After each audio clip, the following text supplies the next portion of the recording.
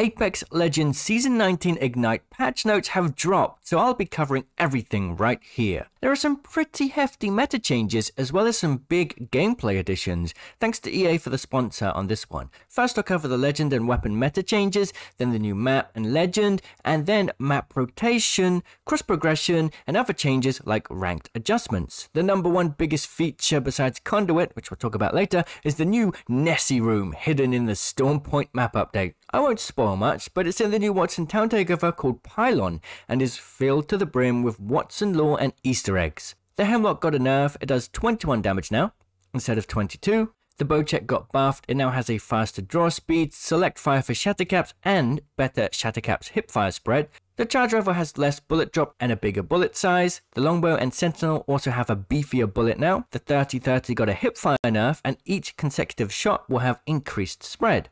Respawning is changing in Apex Season 19. When you get eliminated, the game will remember what armor and weapons you had, and when you spawn, you'll be immediately given the armor level and weapons you had previously, along with 2 stacks of ammo for each weapon. Care package weapons don't count, and I hope they thought of a way to stop people duplicating their armor off drop. We'll have to see. The Digithreat doesn't rotate into the Crafter anymore, which goes nicely alongside the Bangalore nerfs to absolutely obliterate her chance of ever being relevant in the meta again.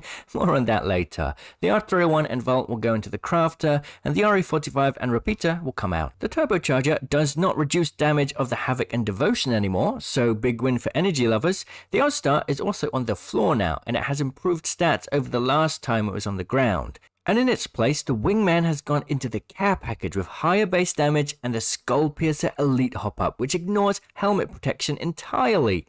Catalyst got nerfed, and it was a big one. Her walls have about 3 seconds less duration, and the ult charge now starts after the wall goes down, instead of immediately after casting it. The Tactical can only be placed twice at once, instead of 3, and the bullets can now go through the core, damaging those behind it. The throwing range is a lot less, although still miles further than any other controller legend. Bangalore got nerfed like we talked about earlier. Smokes are about 5 seconds shorter. The ult missile slowing effect is shorter, and her passive duration is shorter. Something else that's shorter is the distance between now and the time I reach 1 million subscribers if you hit that subscribe button. Thanks so much for the support, my friends. Wraith is short too, but we all knew that. You might not know, though, that she got a buff. Her passive should now be more reliable and faster at providing information. Pathfinder can now scan packages to reset his zipline cooldown, even if his teammates already scanned the package. Newcastle will now jump higher with his ultimate and can pull out his weapon faster once landed. Vantage gets 6 bullets for a full ultimate instead of 5. Revenant's got a bit of a nerf for ranked KP. It's a bit confusing, so here it is from Apex's game designer.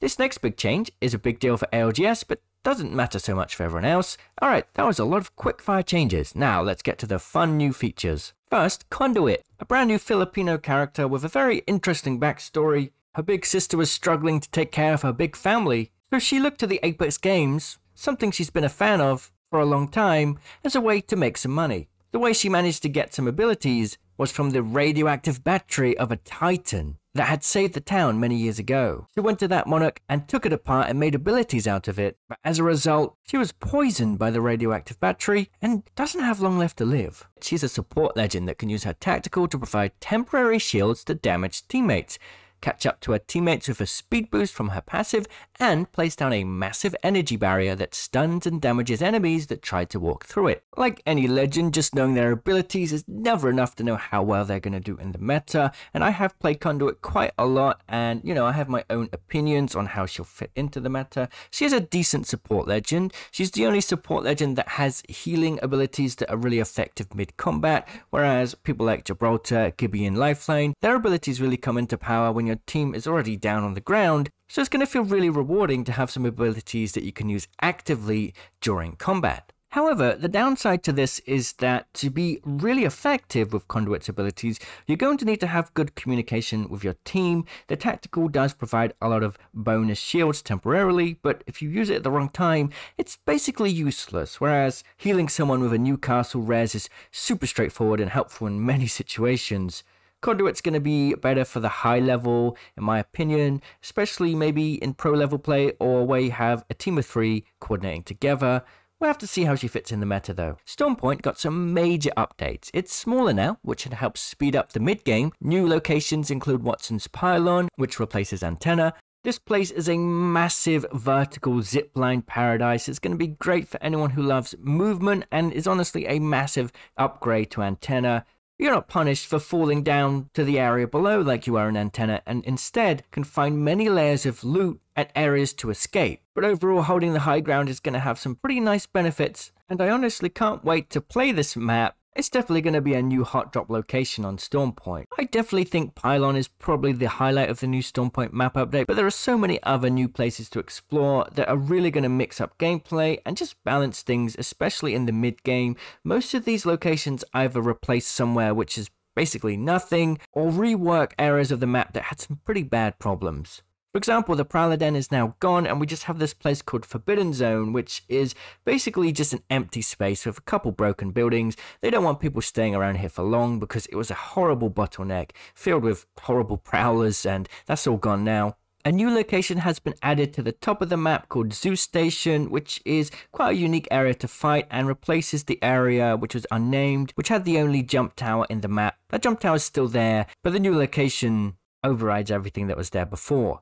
Zoo Station has a twin POI called Seto Station, which is in the middle of the map where the Prowler Island was, giving some more looting potential and once again, stopping people getting stuck on that island and causing some pretty horrible fights. Echo HQ and Coastal Camp have been added at the bottom of the map alongside Devastated Coast. IMC armories are destroyed now, so there's no Spectres or Smart Loot, but there is high tier loot and weapons in the destroyed buildings. And here is how the map has changed. Next, let's talk ranked. There's new promotional trials that you must complete when going from one division to another. So let's say you're Gold 1 and want to go to Plat 4. You must complete certain tasks which are usually like winning a game or getting top 5 placement with a couple of kills. If you fail to do that in 5 games, you demote. It's meant to stop ratting from being so successful, and I'm curious to see how it affects ranked. There's also new ranked banner frames now, which replace skydive trails, and you can party up with friends regardless of each other's rank difference. Completely unrelated, you can now throw holo sprays while skydiving, and we've got cross progression. With this, you'll be forced to merge all accounts tied to the same EA account. The account with the highest level will keep its stats, whilst all other things like cosmetics, pass rewards, currencies, and heirloom shards will merge together. So if you have, say, 1,000 crafting and 10 heirlooms in one account, 500 crafting and 2 heirlooms on another, you'll have 12 heirlooms and 1,500 crafting. The map rotation for Season 19 is Olympus, Stormpoint, and Broken Moon, but it will probably change halfway through the season. We've got a new battle pass, the reactive weapon is the Rampage this time, and we've got legendary skins for Rampart, Octane, and the Nemesis, and a few different epic skins as well. There'll be a Post Malone event on November 7th as well, just a week after launch. If you're excited to see Season 19, check this live stream link. I'll be streaming the moment Season 19 goes live. I'll see you there. Cheerio!